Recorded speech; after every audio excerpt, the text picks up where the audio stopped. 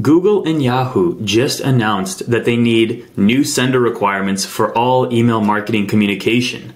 Now, I know that sounds very, very confusing, and you're probably wondering how to even set this up. So in today's video, I'll be showing you exactly step by step, exactly what everything means, what requirements you have to make, and how to do it step by step in Klaviyo. With that said, I'm Nikita from aspectagency.com, and let's jump right into the video. So you've probably seen this article here where Google and Yahoo have new sender requirements on how to prepare without interrupting your BFCM plans. So this was released in October 27th, but they did recently drop an article on the things that you actually need to work on. So this one is right here, how to meet Google and Yahoo's email sender requirements in 2024. So there's about 6 steps that you need to take care of. Honestly, 4 of those are very, very easy to follow. 2 of them are a little bit complicated, but I'll be walking you through step by step on how to implement this. So first off, remove Gmail from your friendly from address. So what this means is just stop using your @Gmail or @Yahoo accounts to send out emails or send out campaigns or automations or flows. You need to have an actual business domain to be able to send out communication to your customers or to people that have submitted their information on your website.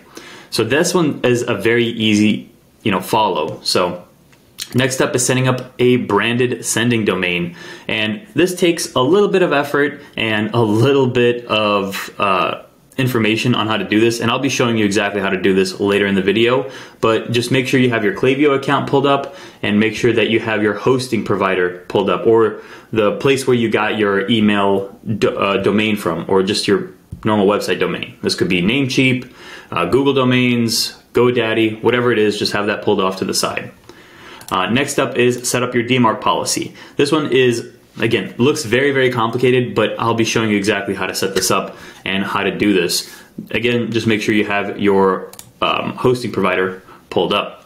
Align your from address with your branded domain. So this one's easy. So for example, if you're sending out emails from Nike.com, or let's say hello@Nike.com, make sure that all communication from your Klaviyo account are from that @Nike.com email.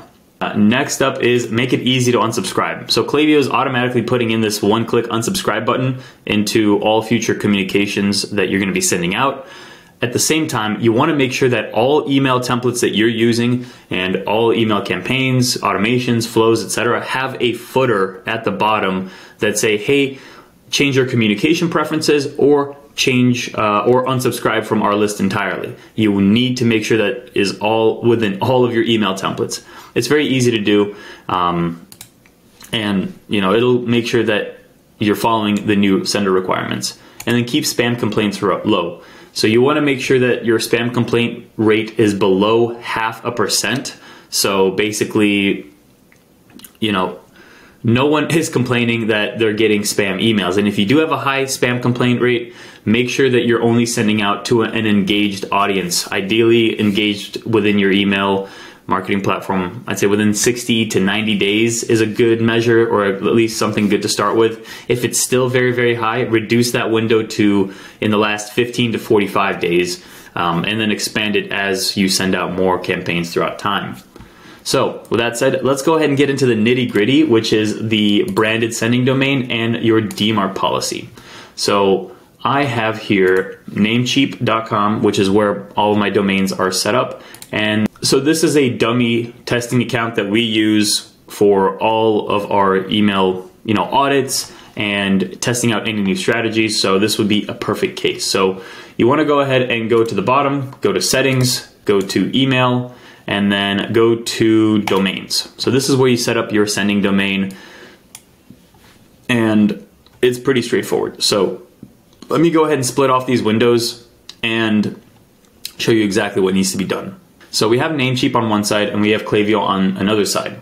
The domain that we're going to be testing through is going to be my first name and first initial. It's nikitav.com.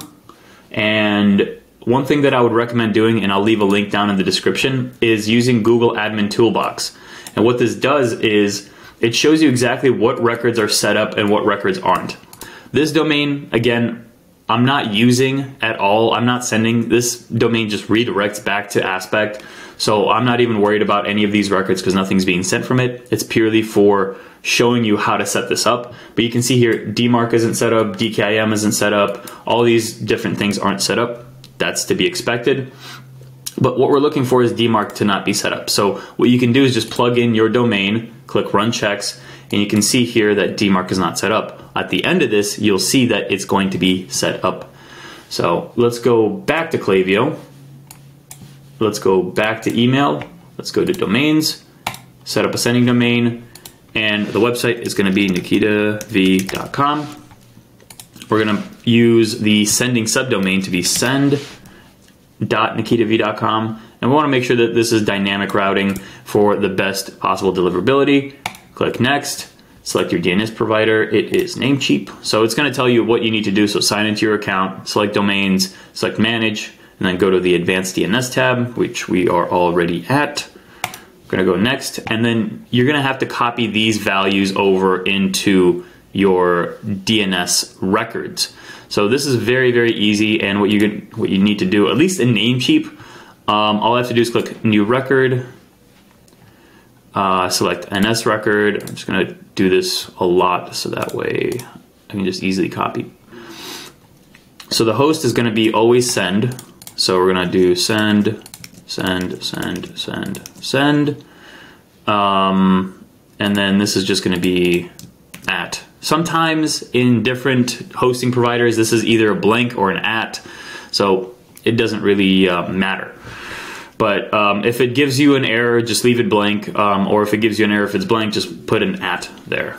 Then we're going to go ahead and copy all these values, which is ns.klaviyo.com.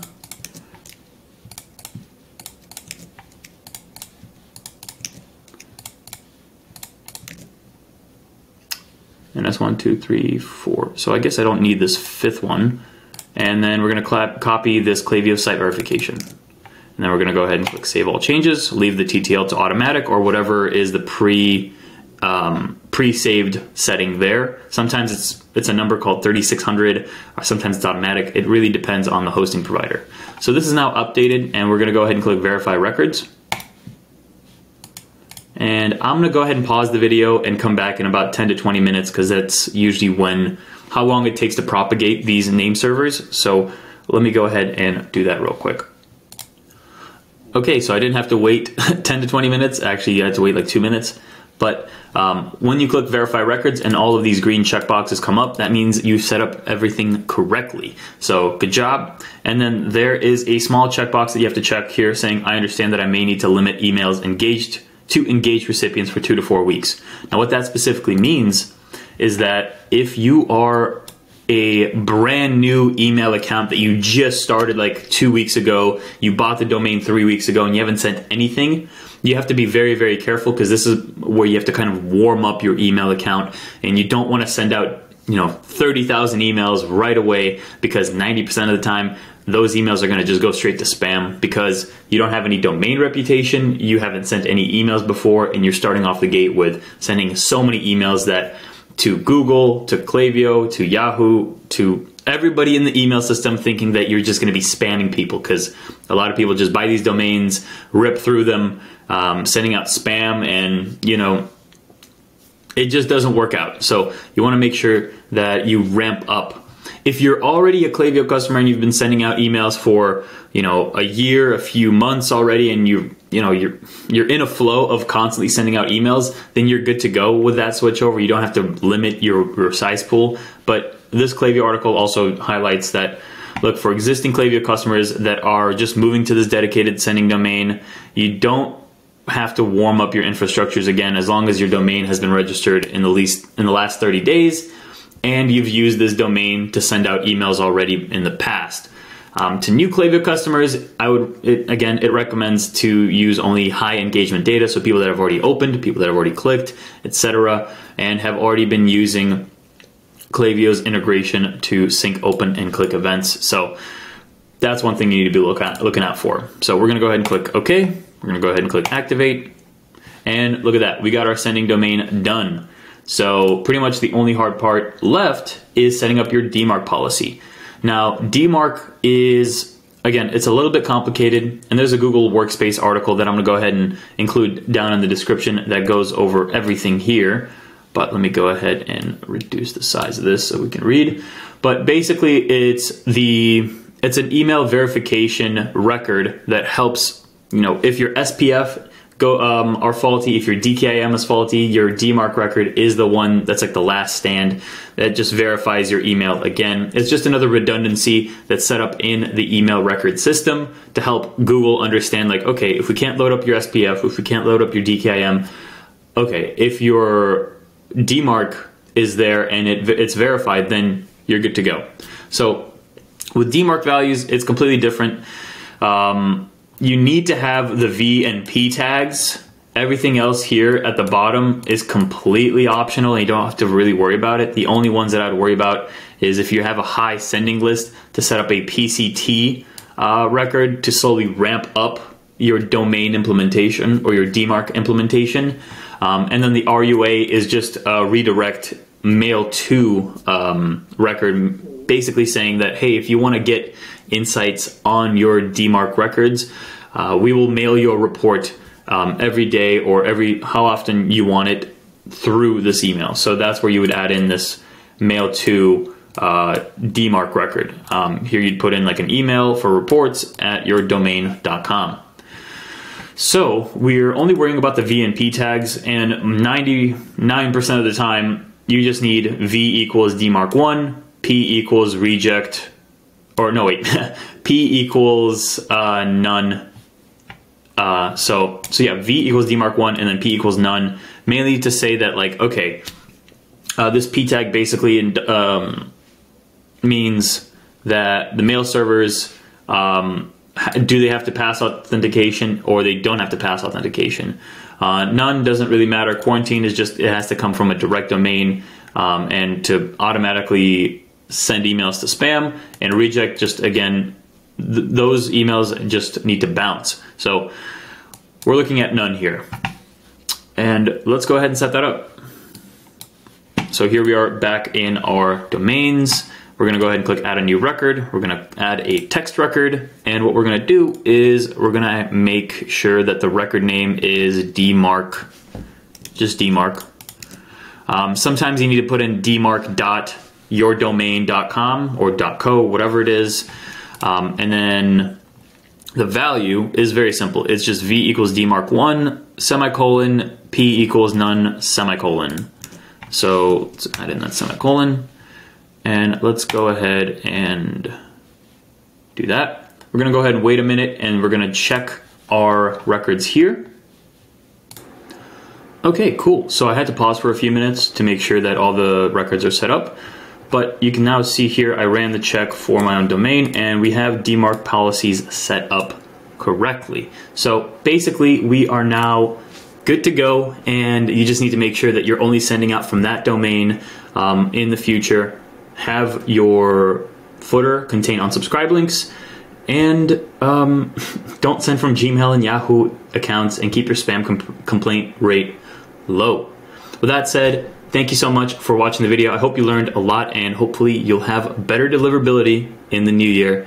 Thanks again for watching, and I'll see you in the next video.